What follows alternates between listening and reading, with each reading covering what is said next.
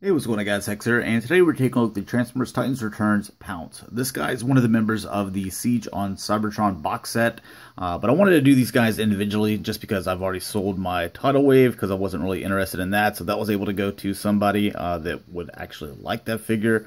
And I kept the rest of these guys. So I'm going to do these individually just because the transformation probably for Genrai is going to be a little bit longer. And I didn't want some like really long video. So giving you guys a 360 of him. Looks pretty good. In the package, he actually came with his arms this way. I guess it fits a little bit closer to the chest. You can see there's a little bit more of a gap here.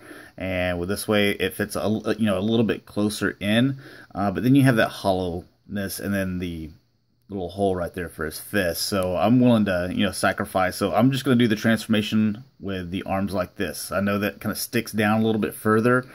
And it's not the way that it tells you to do it in the directions, but that's my preference. So, you can kind of do whatever you want with your own figure. But as far as the colors, I'm a huge fan of the clones. I love the G1s. I love this fuchsia color, kind of this teal. I like purple, teal, black. You start putting all those things together, it looks really good. This is kind of more of a kind of a navy-ish purple. It's just real dark. It's not black though. I don't know if it's how it's showing up on camera whenever you watch it. But you can see that the eyes are got a little bit of paint in there. Kind of a light red, not too bad. The mouth doesn't open and close or anything like that. You can see he's got his little bitty feet here. You can see the robot feet here hanging off the back. But again, this is a clone, so there's going to be sacrifices need to be made, especially whenever you're dealing with a Transformer, this size. So, but his articulation, he can move the arms this way if you want. I guess you can say this way for the front. But with the legs, this can go back and forth. You could rotate here. Basically all the movement that you would have in a robot leg, you pretty much have it with this, and this foot can go forward to the part of transformation. He can bend the tail up here and also kind of right here as well. So let's go ahead and get into the transformation. First thing that we're going to do is go ahead and pull this head portion back. You can see the robot head is revealed. Turn that around 180. Go ahead and come up with the arms, or back with the arms, I guess you could say. Come back this way and fold those in. Back and in. Go ahead and rotate those arms so that they're looking forward. And just kind of get this out of the way. Pull the legs down. Fold this up, do the same thing with this one, and then turn the legs 180, and they'll just turn on that mushroom peg at the thigh. And then with the tail, it says leave this down and come like that, okay? And then there it is, all transformed.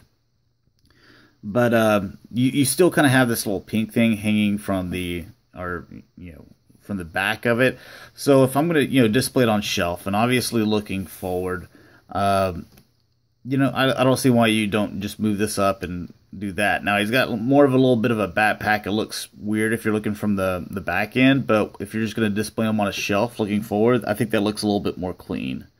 Again, that's one of the things it doesn't tell you in the directions, but just kind of a little hex tip there. So, because I don't play with these guys. The most I ever play with them is whenever I'm doing the review, and then they go on their shelf and they stay there until I'm done.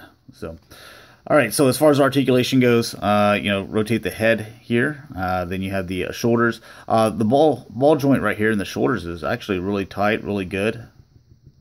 I mean, that thing's not moving at all. So, goes back and forth here, in and out. So really tight ball joint there. You have the mushroom peg there. You get the rotation here. The elbow joint, it's not as tight as the shoulder, but again, it's not loose. Like, it's not going anywhere. So, tighter than, some of the ones that we've had in the past. Nothing in the waist there, but the legs, back and forth. Again, the ball joint here and the thigh, really tight. So I don't know if that's just my particular figure, but really good. I like it. Mushroom peg here for the thigh cut. You have the knee bend a little bit more than 90 degrees. Nothing here in the feet. Nothing at the wrist. So, but I think little guy looks pretty good. So Oh, one of the other things I wanted to point out, obviously look at the nice detail of him.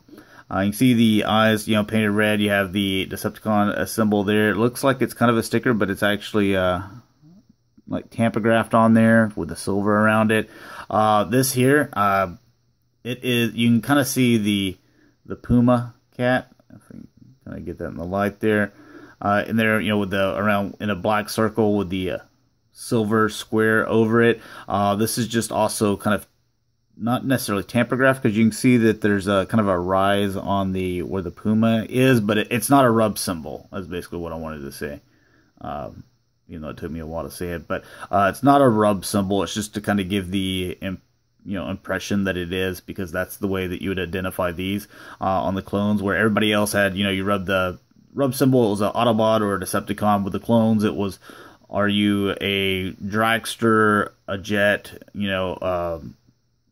an eagle, or a puma, I think is what they all were. So I just wanted to kind of point that out. All right, so go with the transformation back. We'll go ahead and just rotate the head. We'll go ahead and rotate these legs, and we can go ahead and pull these down. We'll fold here, come back with this and the tail. Then we can come down with this section here. So these just kind of flaps going forward. And I'm gonna, again, I'm gonna rotate these arms to where I don't have those gaps sitting on the side. And then come down with the legs, extend those. Do the same thing with this one. Come down with that and extend that.